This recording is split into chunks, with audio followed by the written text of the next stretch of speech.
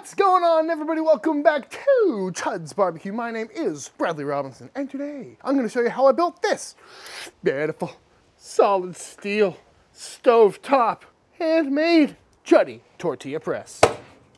Coming up!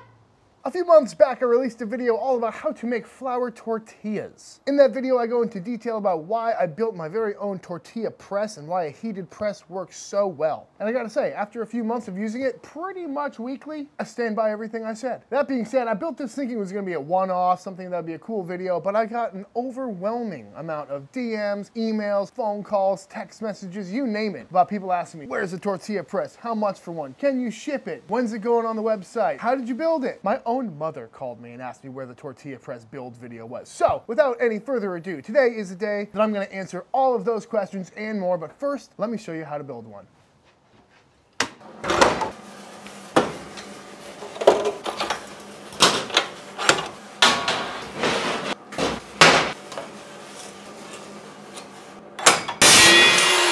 Finally, a saw that cuts clean.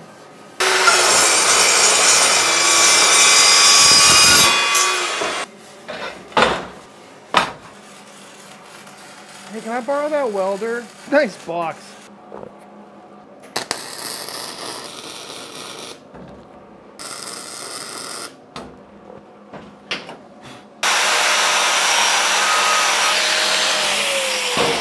All right, so to get things started on this tortilla press, I took some 2-inch steel channel. That's what this stuff is called. This is some 11 gauge, 2-inch channel, and that's the feet of the tortilla press. I like that it's nice and wide so it can sit on any burner or hover over the burner itself, depending on what kind of grates you have on there. And I'm still using the same little flux cord MIG welder, Hobart 140, I believe it's called. It's been going strong for the last few years. Highly recommend it if you can find one. But yeah, it is flux core, so it's a super dirty weld still. Really smoky, sputtery, not too pretty, but with the help of a wire brush or the wire brush angle grinder attachment, cleans up pretty nicely. Just takes a little bit of elbow grease.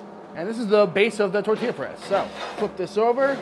The steel I'm using here, this is some 3/16 inch steel plate. Pretty heavy duty, nice and thick, holds heat really well. And this is a 12 by 12 inch square. Simply enough, just called up the metal shop and asked for a whole bunch of 12-inch squares, and not much to it. One thing to keep in mind, though, is that the metal is not always straight. It tends to warp when they're cutting it or when you're welding it, so it may rock around like this. So it's always a good idea to kind of flip it around and turn it over until you find the best fit. You want that to be as tight as possible, and that's looking pretty good to me.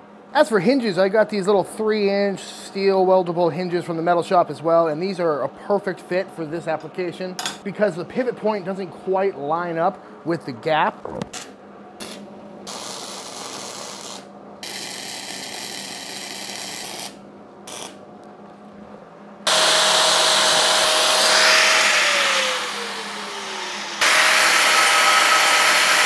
Nice bead.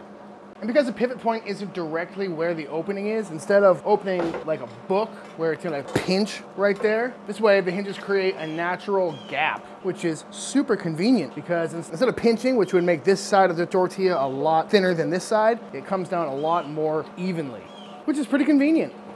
Now it's time to talk about the handle. You can do pretty much whatever you want for the handle. You could just put a piece of rod or tube right there. That would work just fine. But because it's gonna be so hot and on a burner, I really wanted something more like this that would be a little more heat resistant so you don't burn your hand. But when costing it out, I'm trying to make this as cheap as possible. And if I buy this plus the rod for it, it ends up being way more expensive than it needs to be. But luckily, at your local hardware store, you can go and pick up one of these. This is a chipping hammer, which already has a nice handle on it and a rod. And it costs about $5.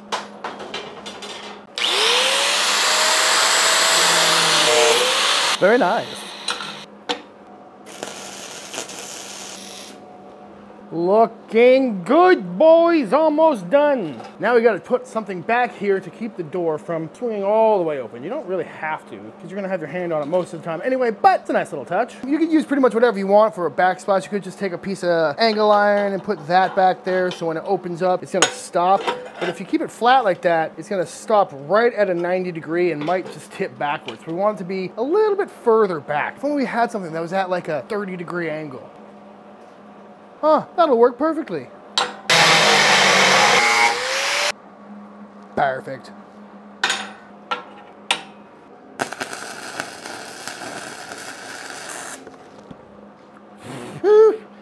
Nothing like welding the paint away, am I right? I swear I've got a respirator on back here. Very nice. There we have it. Fully functioning tortilla press. The only problem is all this mill scale on here. To make this thing food safe and non-stick, we really got to strip this down to bare steel, which is probably the most annoying part about building a tortilla press. Now we sand for the next 35 minutes.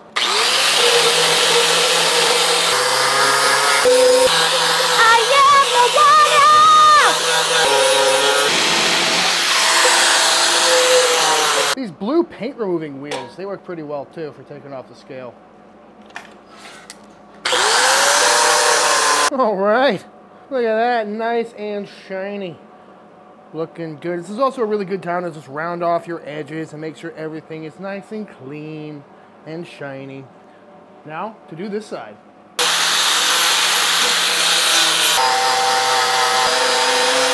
There's a snake in my boot.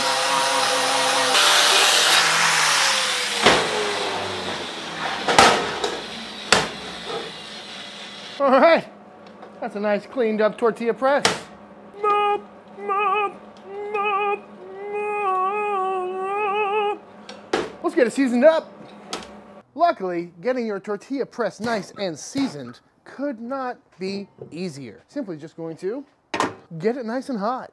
I like to really let this thing cook on here for a good 30, 40, maybe even an hour just to get everything really hot. Because when metal gets hot, all of the steel wants to separate and kind of realign. This is a great opportunity for everything to kind of come together, get to know itself, and settle into its new shape. One concern I have is this top plate wanting to warp because it doesn't have any reinforcement other than the hinges. So what I like to do is just take a little weight here. This is a 7-pound weight. I'm just gonna hang it on this. So while everything comes up and gets really hot, if it does want to warp, at least it'll warp in the correct shape and stay nice and tight. Probably an unnecessary step, but hey, not taking any chances. So we're gonna let this cook for the next little bit and we will check back in.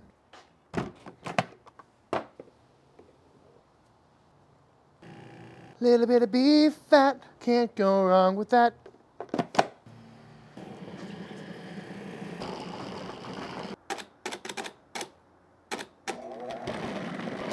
About 15 minutes in, and as you can see, everything is starting to change colors, which is a good sign that this thing is getting nice and hot. No warpage yet. Oh, beautiful. Nice and tight.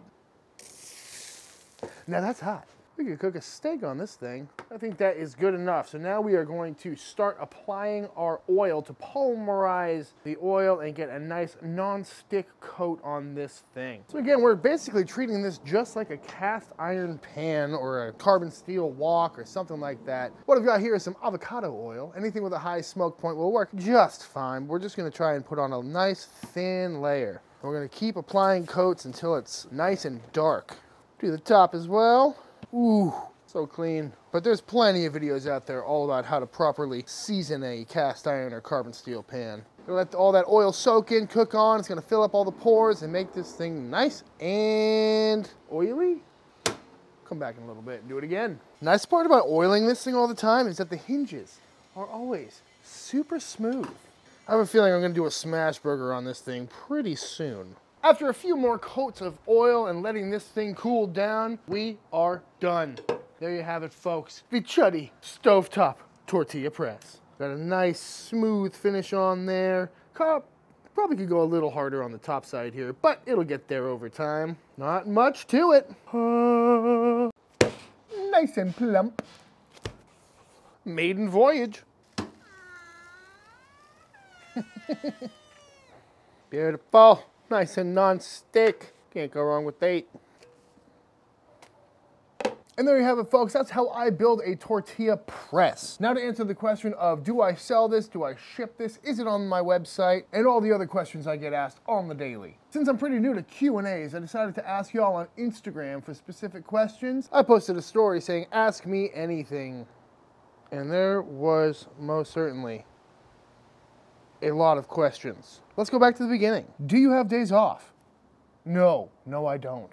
It kind of falls into a gray area of if you love what you do, you never work a day in your life, but I love what I do, yet I work every day. Still a year wait time, yes. at least. Right now I'm saying 15 months. At the time of making this video, I have about 43 smokers on order. That's both sizes of offset and both sizes of Chud box. And as you've seen, the shop is just my garage with me and Miles out there with one welder, 2 angle grinders, and a chop saw. So if you want to get a Chud pit, you have to be patient. And I do appreciate all 43 of you for signing up for that long of a wait. Can you send a Chud pit to Mexico? No, I cannot. Again, it's a very small operation at this time, so shipping is not an option for us at the moment. But hopefully by the end of next year or sometime in the future, I'll be able to figure that out. How many cookers do you build monthly? Usually between 3 and 4, depending on the smoker. The offsets take a lot longer to build than the mini Chud box does, for example, so depends on the build schedule. Got any mini Chud boxes on hand? No, I wish I did. Hopefully someday I'll have an inventory, but right now I'm in a bit of a deficit, and I too want a mini Chud box. The one I've got is the prototype version, and I want the new one really badly, but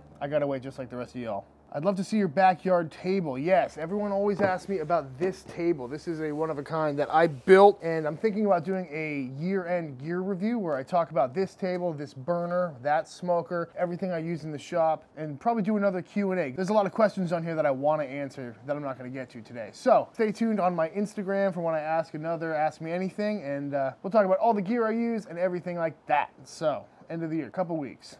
Do you foresee your lead time going down? Now that I've got Miles helping me weld in there, yes, we are gonna start knocking out mini Chud boxes in the beginning of the year. We've got about 20 of those on order, and those are pretty quick builds. So hopefully in the next few months, you'll see the lead time drop down a bit. How can I get a Chud pit? Go to ChudsBBQ.com.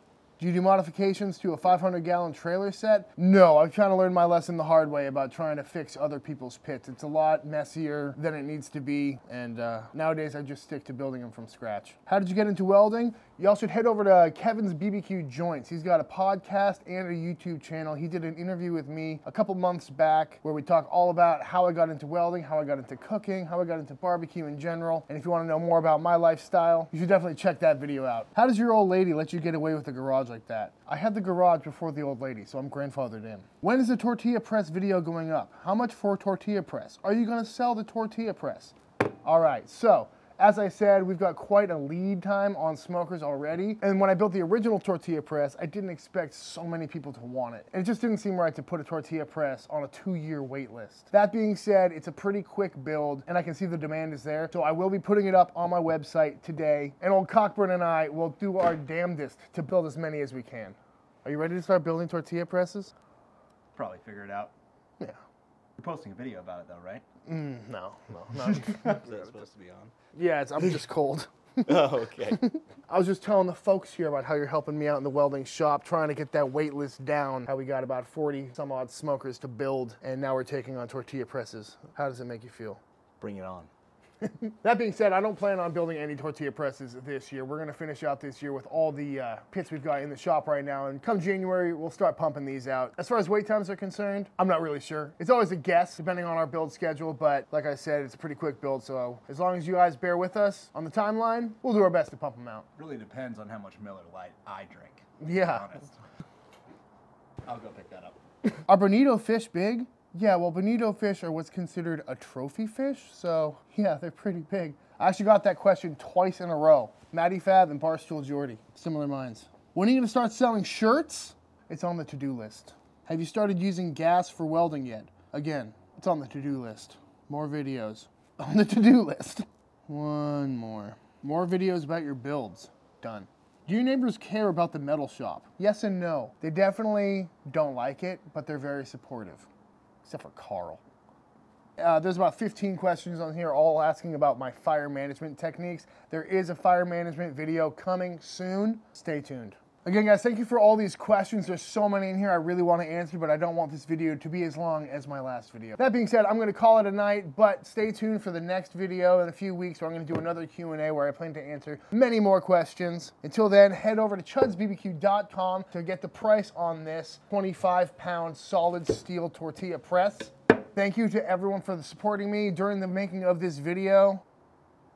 We just hit 20K followers. And from the bottom of my heart, I want to thank you all so much for all the support you've given me. 20K was my end year goal, and we got there a month early, and I couldn't be more thankful for everything you guys say. It's probably the most positive comment section on YouTube, and as long as you keep watching, I'll keep making videos. Also, thank you for all the supporters that are on the Patreon as well. If you didn't know, I make another video every week with Leroy and Lewis on a Leroy and Lewis Patreon, where we're doing really cool stuff. It's all at the food truck in the commissary kitchen, totally different vibe than here. But with all that said, thank you so much for watching this video. Please hit the like and subscribe button. The best way to support the channel, get these shipping, get the pit building out of the garage and all that stuff is to just subscribe, share with your friends, and we'll continue on this chuddy journey together. But head over to ChudsBBQ.com for all pit building information, yada, yada, yada. And until the next time I see you, please go cook or weld something outside. Peace.